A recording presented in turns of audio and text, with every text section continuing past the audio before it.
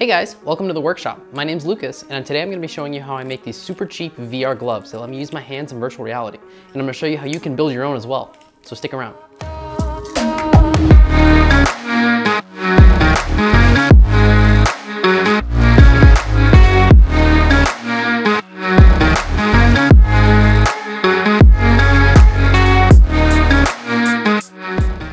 They track your hands and connect to your computer using USB or Bluetooth and send the data to your computer so that you can play SteamVR games using the gloves.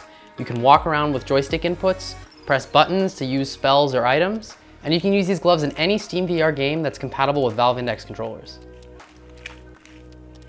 By the way, if you guys are interested in seeing updates on the haptic feedback, definitely stick to the end of the video because I'm going to be showing you a little sneak peek there. These gloves are compatible with any PC VR headset that works with SteamVR. So that includes Oculus Rift, Oculus Quest, as long as you have Link, HTC Vive, Valve Index, you name it. All right, let's get right into it. Here's what you're gonna need to build the gloves. 10K ohm potentiometers to measure the position of our fingers. Retractable badge reels to keep tension on our string. The glove uses a microcontroller to process inputs. You can use these Arduino Nanos, I got these clones for about $3 each, or if you want Bluetooth, you can use ESP32 dev boards. I got these for about $4 to $5 each. You're also going to need a way to wire everything up. Personally, I prefer to use 22 gauge wire and crimp everything myself, but you can also just solder wires or even use pre-crimped wires with a breadboard for the easiest build. You're also going to need a way to mount your controllers or trackers to your hand to be able to measure the position of your hand. I use elastic straps for this, but you could probably use Velcro or rope as well. I'll be releasing some 3D printed mounts for controllers as well, so those will be a lot more robust later on. You can optionally add joysticks and buttons to the glove to give you more inputs to use in game, for walking around and using items. Here's a couple different joystick options in all shapes and sizes. And you can use pretty much any buttons that are compatible with Arduino. Now let's talk glove materials. You can use pretty much any type of glove you have laying around, but here's a couple good options. Work gloves are a pretty good option if you want something that's pretty durable and rigid. Thin leather gloves are a good option for durability and flexibility. Now if you're looking to go dirt cheap and hit that $22 mark, nylon or cotton inspection gloves are super low cost in bulk.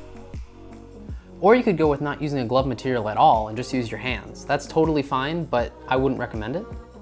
For this video I'm going to be using golf gloves since they have great breathability and flexibility. You will need a 3D printer for this project as some of our parts are 3D printed. However, there are some people in our Discord server that might be able to help you out. Links in the description. But I'm considering also making a non-3D printer version that doesn't require 3D printed parts. Let me know in the comments if you guys would be interested in that. For now, this project does require a VR-ready PC as we're going through SteamVR. If you're on an Oculus Quest, you can use it as long as you have a PC. You just need to use Oculus Link or Virtual Desktop. All right, let's get to printing the parts.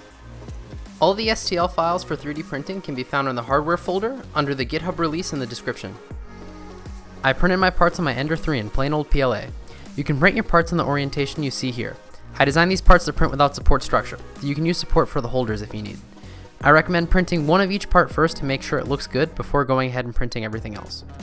For each hand, you're going to need to print 5 spools, 5 tensioners, 5 covers, 5 holders, and 15 guide nodes, and also 5 end caps. One part you're going to need to experiment with is the end caps. You're going to need to print one of these for each finger, but it has to fit the size of your finger perfectly. So you're going to need to resize it in your slicer until it fits your hand. Personally, I just print a bunch of sizes until I find one that fits each finger. All right, let's hop in and get to building. All right, let's start by building the reels. This is the part that's going to take the movement of the string from our fingers and translate it into rotation of the potentiometer. First, get your badge reels, the potentiometers, and the nuts that came with them. Now crack open your badge reels like this, and take out the spring inside of them. Take the string too. Now take the tensioner, which is this 3D printed part, and fit the nut into the hexagon shaped hole. Now you should be able to screw in a potentiometer underneath. Get that nice and tight.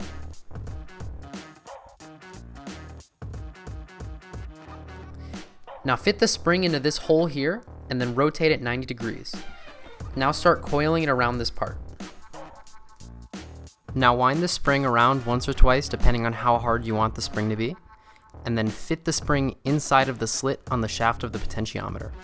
Once you do this, you should now have a spring-loaded potentiometer that'll spring back once you rotate it and let go.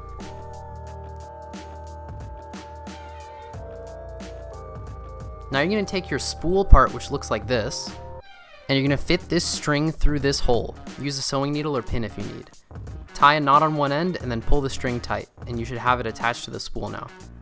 Now, making sure that the end of the spring is tucked in, you're going to fit the spool on top of this tensioner part.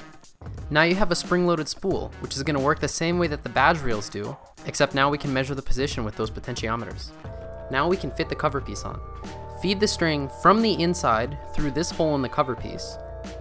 Now pull the string through and fit the tensioner and the cover piece together. They should just snap in place together. Now spin the cover piece clockwise and it'll start winding the rest of the string up. From here you should be able to just tug the string to rotate the reel and it should spring back smoothly and quickly. Now your reel's done. Go ahead and make 5 of these per hand, so 10 total if you're making 2 hands. Alright, now that we have our reels ready, let's put the glove together. The potentiometer backs from the reels that we just built should snap right into the holders that we printed.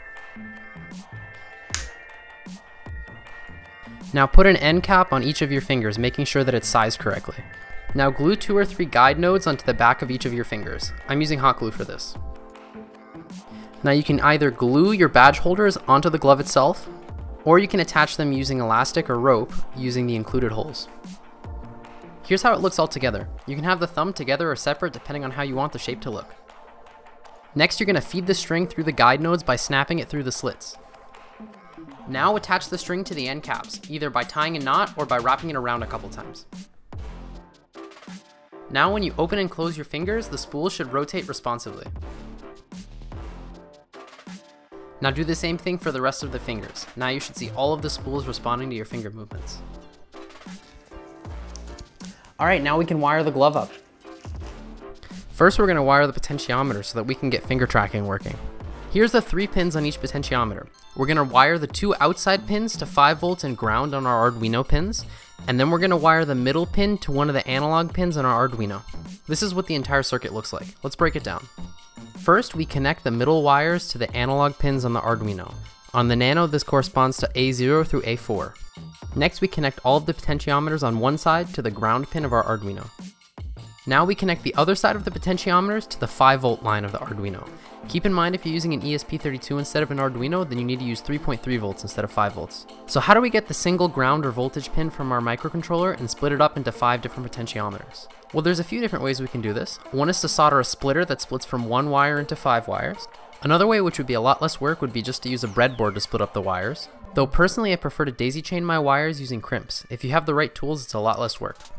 You can either solder directly onto the potentiometers, or you can crimp connectors that you can plug into them. I found that JST connectors work really well. You can also use pre-crimped wires like the kind you'd find in an Arduino kit.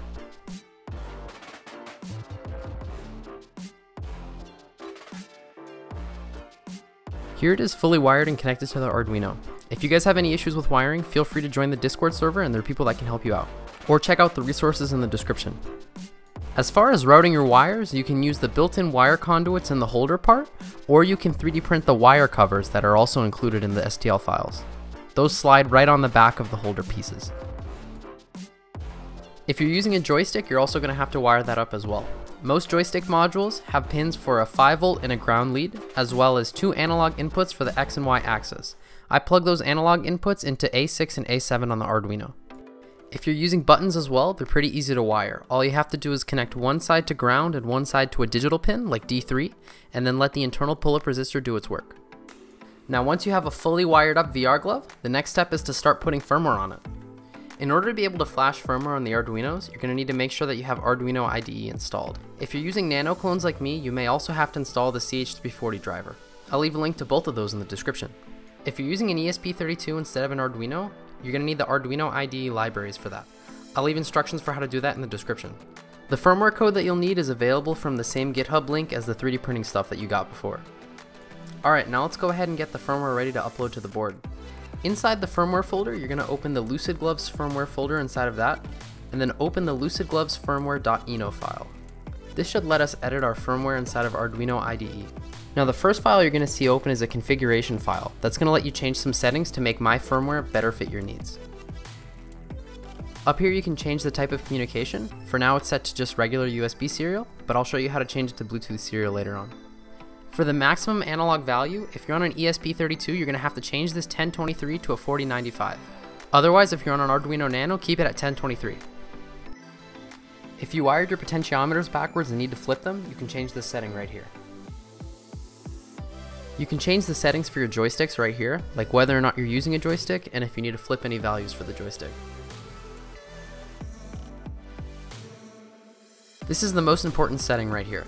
This is where you can change the pin numbers, so if you wired anything differently on your board from how I wired it, you can change all of your pin numbers right here. If you're using an Arduino, you can change your pin numbers under AVR, and if you're using an ESP32, you can change your pin numbers under where it says ESP32. Definitely make sure the pin numbers under your correct section are accurate to how you wired it. There are some smaller extra settings in this file. Documentation for those are linked down below if you want to mess with them. Alright, now let's upload firmware to the board. Go into Tools and make sure that you have the correct board selected and the correct USB port. And once that's done, go ahead and click the Upload button to upload the firmware to your board. If your firmware uploads successfully, now you can check to see if it's working by opening the serial monitor in the Tools tab. Now change the baud rate to 115/200 and you should get an output that looks something like this. Alright, now once you're ready, go ahead and put the glove on for a full test. Now what you're looking for is for the first 5 numbers in the list to get bigger and smaller depending on when you open and close your fingers. If you've got that, then you're golden. Now at this point, you're ready to set up the driver and start trying out the gloves in VR. Now to get the gloves working in SteamVR, you're going to need OpenGloves. That's the open source VR driver that Dan and I have been working on programming together. You can download it for totally free on Steam.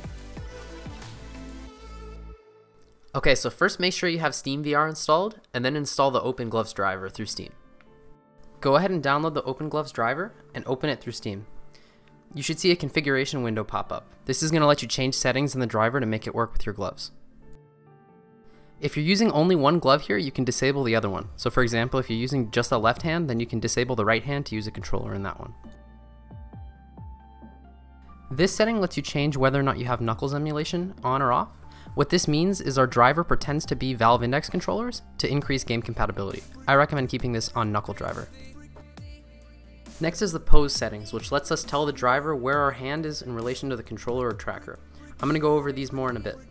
Now in this communication protocol section, you're going to want to make sure that you set the left and right COM ports to the ports that you use to flash the firmware in the Arduino. That's going to be in the Tools section on Arduino IDE.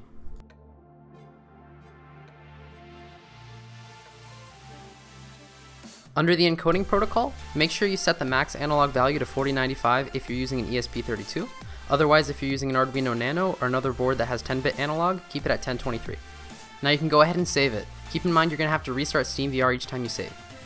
Now the first thing you're going to notice when you open SteamVR is that there are valve index controllers that are following your regular controllers. That's a part of Knuckles emulation, and it's why we're able to get compatibility with so many games. Now if you open up SteamVR Home or any compatible game, you should be able to see your hand following the controller and your fingers being tracked. If it looks glitchy, don't worry, we still have to do the calibration step. Alright, before calibration, let's go ahead and mount our controllers on our hands. The driver uses the position of our controllers to figure out where our hands are, and it combines that with the finger data from the Arduinos. Because of that, we need to mount the controllers in a place that follows our hands. This is how I mount Oculus Rift controllers right under my hand using elastic straps. This is how I mount Oculus Quest 2 controllers, but you can really mount them any way you want as long as they still get tracking from the cameras. Later on, I'm also going to be releasing some 3D print files for mounting controllers, and those will help a lot with robust tracking. If you're using Vive trackers, you can also mount them like this using straps. I 3D printed this bottom piece that holds it right on. Now one thing you're going to notice if you try to use the gloves right now in game is that the position of your hands might be offset or even rotated. This is because we haven't actually configured the position of our controllers or trackers on our hand in the driver yet. So you can do this in the pose settings and the driver settings from before. So if there's a shift in the position of the controller and you need to translate that back, you can do that by changing the X, Y, and Z offset position values. Now if the rotation on the controller is wrong, then you can fix that by changing the X, Y, and Z offset degrees values. I recommend changing each setting one at a time in small increments and checking in SteamVR to see what the difference is in the actual controller. This is going to take some trial and error, and it can be pretty tedious, especially when you have to restart SteamVR, but this is something that we're going to try to automate later on. The next thing to do is calibrate your finger positions, and this is pretty easy because the firmware does this automatically already. All you have to do is make sure the glove is on your hand when you turn on the Arduino, and fully open and close your hand a few times to calibrate it. Now the glove finger tracking should be working properly, not just in SteamVR Home, but in any game you want to try. Joysticks should also be working as well. Now have fun with it. It should work in any VR game that supports Valve Index controllers, as long as you have emulation on. Let me know what games you want me to try with these gloves in the description. I've already tried them with Boneworks, Blade and Sorcery, VR Chat, Half-Life Alyx, and even more. So far the glove has been communicating with our driver by using a USB cable, but what if we want to do it over Bluetooth so that we're not attached to the computer at all? Well, in that case, our regular Arduino Nanos aren't going to cut it. Instead, as a cheap option for a Bluetooth board, I recommend using ESP32 development boards. They come in a variety of different sizes, so you may have to wire them differently based on the wiring diagram for that board. This is an ESP Room 32 dev board. I found them for as cheap as $4 to $5 each. Another option that I recommend are these ESP32 Room 32U boards. It's an unnecessarily complicated name for what is basically the same thing but lets you use an external antenna, so it gives you much better range and reliability. The team at Arduino was nice enough to send me one of their Nano 33 BLEs and one of their new Nano RP2040 Connect boards. I'm working on getting this set up to work with our driver, but keep in mind these are much higher end boards. Now for an ESP32, here's how you're going to set up Bluetooth in the firmware. Up in the communication section, you're going to change COM serial to COM_BT serial. This is going to make the glove use Bluetooth serial instead of USB serial communication. Now choose a Bluetooth device name. Keep in mind you're going to need a different device name for the left and right hand if you're using both. Now go ahead and upload that to the ESP32. Now let's pair the gloves to our PC. Open the Bluetooth settings in Windows and add a new Bluetooth device. Then click the device that has the same name that you put in your firmware. After that, once it's paired, we can go ahead and configure it in the driver. Back in the driver settings, all you have to do is change USB serial to Bluetooth serial, and then just make sure the left name and/or right name match the names that you put in the firmware. Once that's done, you can now use the gloves just like normal, but you don't have to be tethered to the PC at all. It works great with Oculus AirLink. This raises the question though, if you're not plugged into the computer at all, how is the glove getting power? So there's a couple different ways we can go about this. One is you can use AA batteries or 3.7 volt LiPos, but my preferred solution, and the one that I think is the easiest, is just to use USB battery packs. This way you don't have to wire anything differently, you can still go straight through the USB port, and it has enough power to last a while. You can either mount your batteries on your wrists or put them in your pockets. This is a sneak peek of what Prototype 4 looks like. It's a haptic feedback glove. That means when you grab things in the game, it stops the strings to make it feel like you're actually holding something. I'm using 9-gram RC servos to do this. We still have a lot of software work to actually get this working in VR games, but with our awesome community, I'm sure we can get there. Thank you guys so much for watching the whole video. I really wasn't expecting this project to blow up as much as it has, so it means a lot to me that you guys are really interested in this. I've been working on this project non-stop for the past 6 months. If you guys have any difficulty building the gloves or get stuck on any step, feel free to join the Discord server. We have tons of people there that have already built their own gloves and love to help out other people. So definitely check out the server if you need any help. If you're interested to see this project keep getting better and better, definitely subscribe to the channel. I also have a couple other projects that I want to work on as well. One of them has to do with getting rid of that joystick. Thank you so much to all my patrons on Patreon, especially my beaters like Kumi, Mark Holmes, Michael Ambrose, Stefan, RNMoo, Rockman Fire, and SXP.